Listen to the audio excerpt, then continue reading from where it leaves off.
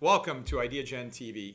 Today we are live at the NASDAQ for the 17 Days of Sustainability. We have an incredible power panel, including Esteban Olivares from Summer Discovery. Esteban, welcome.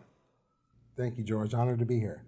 So great to have you here, Esteban. And Gretchen O'Hara from Microsoft, leading the way. Gretchen, welcome. Thank you, George. So excited to be here. So excited to have you here as well. And Daniel Kerns, Ideagen Global Fellow. Welcome, Daniel. Thank you, George. Excited to talk to you today. Excellent. And Dan Kerns, former headmaster of the Georgetown Visitation Preparatory School. Dan, welcome. George, thank you very much. It's indeed a pleasure to be with you.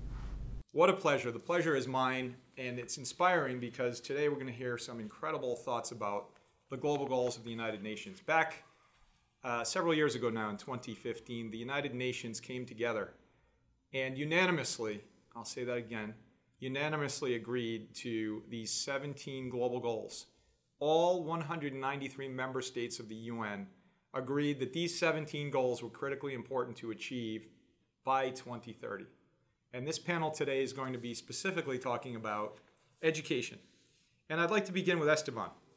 Esteban, tell us a little bit about your role at Summer Discovery and the incredible work that you're doing with educating students from across the planet on these 17 global goals. Well, at Summer Discovery and Summer Institute for the Gifted, which we call SIG, I'm head of academics and new university partnerships. But I'm part of a larger team. We do some life-changing programs for students across the world.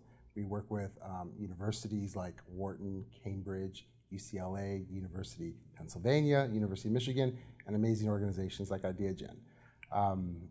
Specifically with Ideagen, we have the Future Global Leaders class, which dives into the 17 SDGs, and using a 21st century learning model, students learn about the SDGs, they solve problems, project-based learning, they come up with a solution, and it's those type of experiences where students learn to be leaders.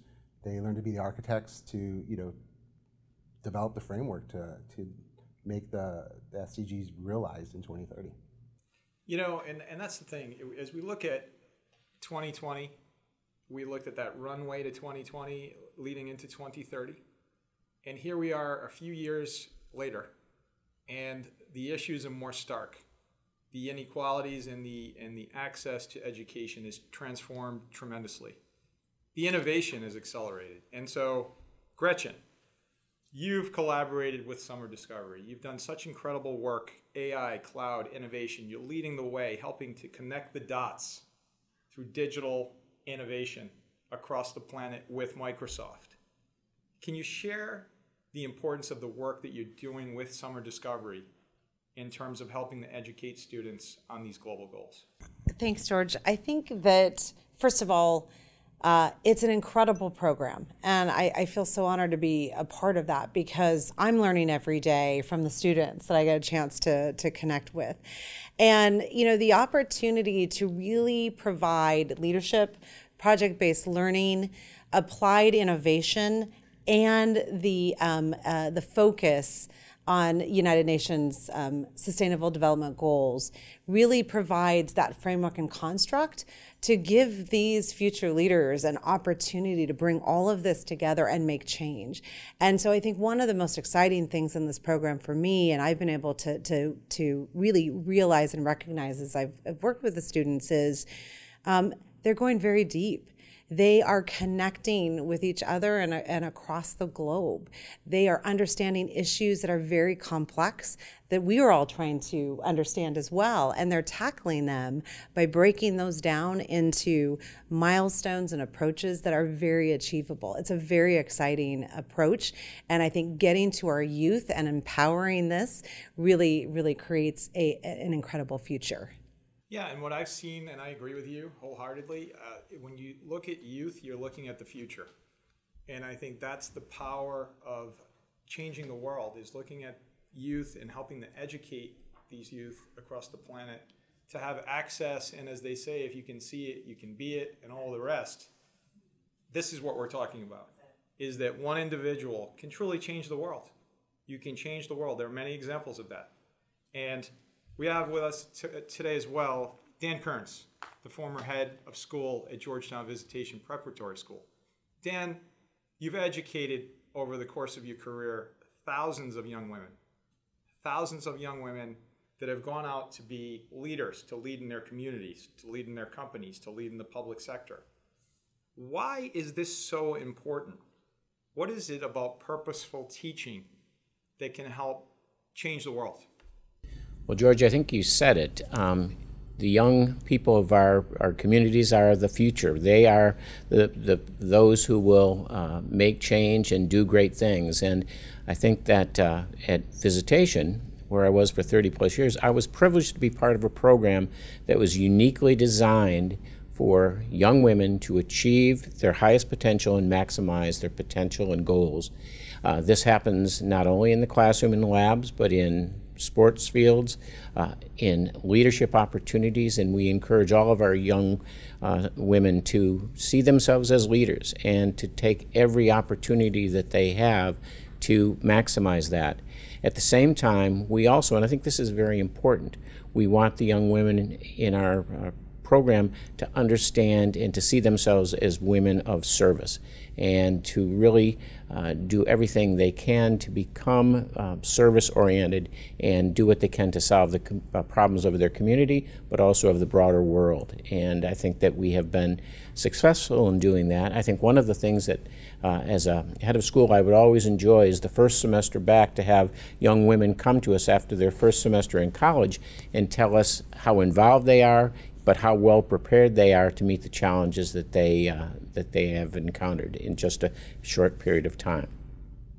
And so, perfect segue to Daniel Kerns. Daniel, you're an Ideagen Global Fellow, and you've seen and assisted in so many different elements of Ideagen, and so you see the youth perspective. You're a youth yourself, and we'd love to hear your perspective on what it is that you're seeing. Why is this so important, your role as an Ideagen Global Fellow? Yeah, thank you again for the opportunity to talk, George. I believe my role as an Ideagen ambassador, just to spread the awareness of the global goals and the mission of Ideagen. I think we see young people, we see on the news and the internet the problems and the injustices highlighted in the global goals. And with these long-term goals, I think youth will be a catalyst to not only achieve them, but sustain them for themselves and future generations. And I believe my role as an ambassador for Ideagen is to bridge the gap between those who have the desire to complete the goals in the future and those that are already putting in the hard work to do that now. Well, it sounds to me like you're connecting the dots. You're connecting the dots that we talk about so much. And you're talking about proximity as well, because you're right there in the community and you're helping to change the world. And that's the idea. We talked earlier about Mandela, Malala, Lewis Stokes. All of these folks had one thing in common. They're giants because they were the spark that led to systemic change. And that is what, Dan, you just described. And that's inspiring to us all here today at the NASDAQ Live, to be talking about what youth can do and what your perspective is, which I believe is so critically important. And so back to Gretchen. Gretchen, what I love about this panel today is the cross-sector nature of it. You're at Microsoft, there's Summer Discovery, Dan's at UPenn, Dan, you've educated thousands of young women. There's an element of this cross-sector that comes together with technology. And so Gretchen, each summer, we've partnered with Summer Discovery. It's been profound to see the future. We're able to see around corners. Why? Because you're having conversations with some of the most innovative youth on the planet during these conversations. And so bringing SDG education to the fore with these students and leaning into these goals to learn more and help address some of the most vexing issues in the world through a hackathon. You've interviewed these winners. You've seen them, you've talked to them, you've been inspired by them, I know, for several years now with Ideagen and Summer Discovery. Gretchen, what is your biggest takeaway from this experience? There's a lot, and I'm actually still inspired, Daniel, by your point that you actually met as well, which is around sort of, bridging that gap. And I think two takeaways for me, actually. The first is the awareness. And I think that we all are seeing some of the biggest issues, challenges that are front and center, certainly probably more profound now in the last 18 months than we've seen for a while. And so just the general awareness, I think, is a really important one, that every student and the hacks walked away with a deeper understanding of what the issues are and how we can solve them. So number one, I think, and talking to them, that was very enlightening to them as well. But the second one for me that was my big takeaway is the interdisciplinary approach that they took to the hack. And you sort of bring this up in the panel here today. You had someone deep on the innovation technology. You had somebody that was focused, might be on the sciences side. You had somebody focused on policy. You had a really good collection of the interdisciplinary approach of what it's going to take to solve these problems. And I thought that was fascinating. And every one of the students who won on the hacks was working specifically on one goal, but impacted many of the 17 goals. And that's, I think, the opportunity that shows that when you address one, that you have the ripple effect and the opportunity to really impact many. And they got that in their projects. They articulated that so well in the discussions and their learnings. And I think we all have the opportunity to realize that where we put our focus, it has a massive impact around all 17 in some way or another. Well, Gretchen, I think what you said is so profound simply because all of these goals, you highlight the fact that all of these goals are so incredibly interconnected. They're so incredibly interconnected, and the thought and the ability to bring those goals to bear to achieve them by 2030 is so critical. Ultimately, with global partnerships. Goal number 17 is global partnerships. Why did they make that number 17? It's the last goal, and it's the goal that ties everything back together. And that's what we're talking about here today, the importance of partnerships, but not only partnerships for the goals across sectors. UNGA just completed here in New York City, and we've all heard the conversations that took place. Education has been highlighted. The importance of education has been highlighted. And what I personally and professionally like about the global goals is that whether you're sitting in your home in Washington, D.C., or you're sitting at your home in Namibia, or you're sitting at your home somewhere in India, the goals are equally important to you. And by the way, you can also make an impact no matter where you are on the planet. And so this is critical. And we lead back to Esteban. Esteban, you're dealing directly with these students, right, literally across the planet. You have line of sight, and what I like to say is that ability to peer around corners, which is unique to the four of you sitting here on this panel today. You're peering around corners, and you're looking at your work at Summer Discovery leading into 2030. What are you seeing? Well, definitely developing programs where students have a career focus. They explore that career: medicine, engineering, coding, technology, entrepreneurship. But it's not just enough to have that knowledge set around those careers. It's the skills needed, collaboration, creativity, innovation, to bring that knowledge set to making change in the world. But just like medicine and engineering and tech, how does everyone work together to make a difference? And so how do you use that skill set on top of that knowledge to think about, what is my place as a doctor? What is my place in technology? What is my place as an entrepreneur? And responsibility as a global citizen to make change. And so that's the other skill set, is bringing all of that together, using technology to create change, collaborating, working in teams, and creating a new future. Profound. That leaves us, I'm not always at a loss for words, but when you think about it, it's also profound to be with you all here today talking about innovation with a company that's helping to lead the way like Microsoft, and with folks that have been on the ground educating young women, young students, and individuals that are leading in education. Dan, former headmaster, Georgetown Visitation Preparatory School. how can the curriculum evolve from where it was to meet the challenges that we're facing leading into 2030? George, I think that's an interesting question. Some things need to change and evolve in terms of focus and methodology, but some things need to be reinforced. And I think it's important that we consider both.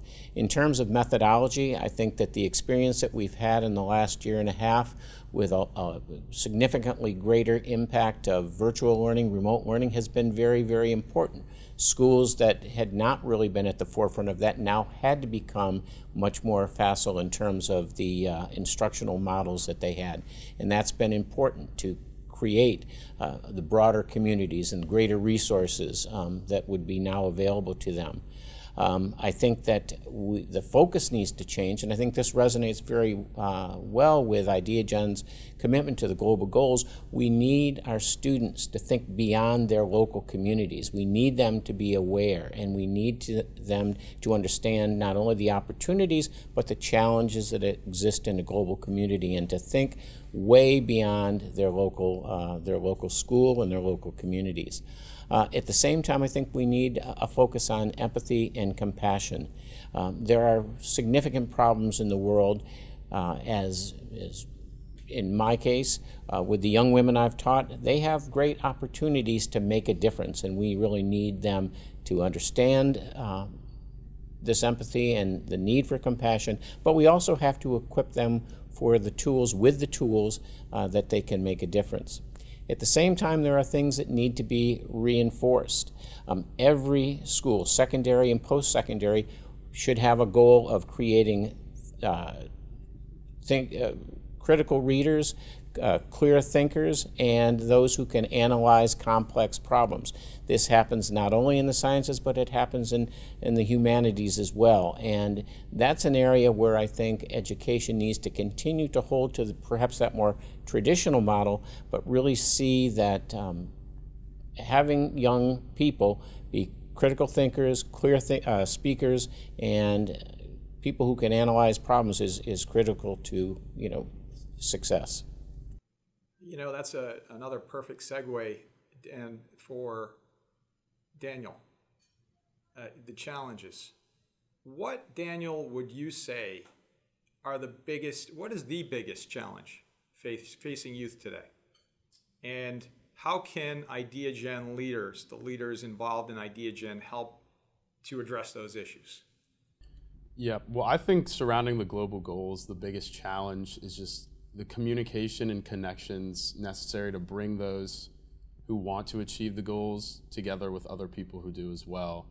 And I think youth today are more connected than they've ever been through the internet and their phones, but sometimes it can be a bit overwhelming trying to decipher what information is of real value to you and what you can really use.